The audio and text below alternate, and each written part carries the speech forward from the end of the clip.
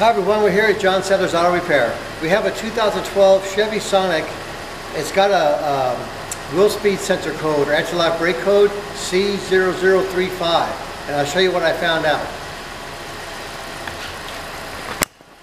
We hooked up our snap-on Vantage to the wheel speed sensor connector, so you want to simulate driving conditions. And so that shows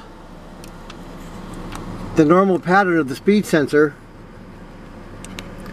And what we're going to do now is pick the RPM up a little bit and see how the signal is breaking up. And you can actually hear the ABS module clicking. There's a lot of static, there's a lot of noise. See how that's jumping around like that? It's supposed to stay real uniform. Right there is how it's supposed to look. So that's a good signal right there.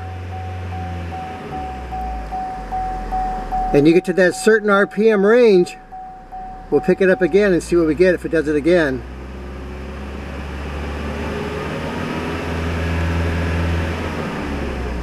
Okay, see, now it's working smoothly.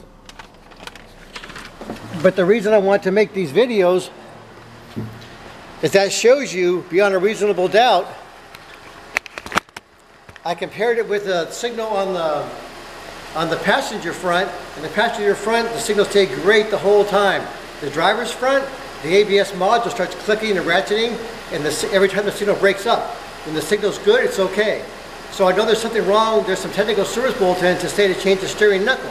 I think I have a bad sensor more than anything else.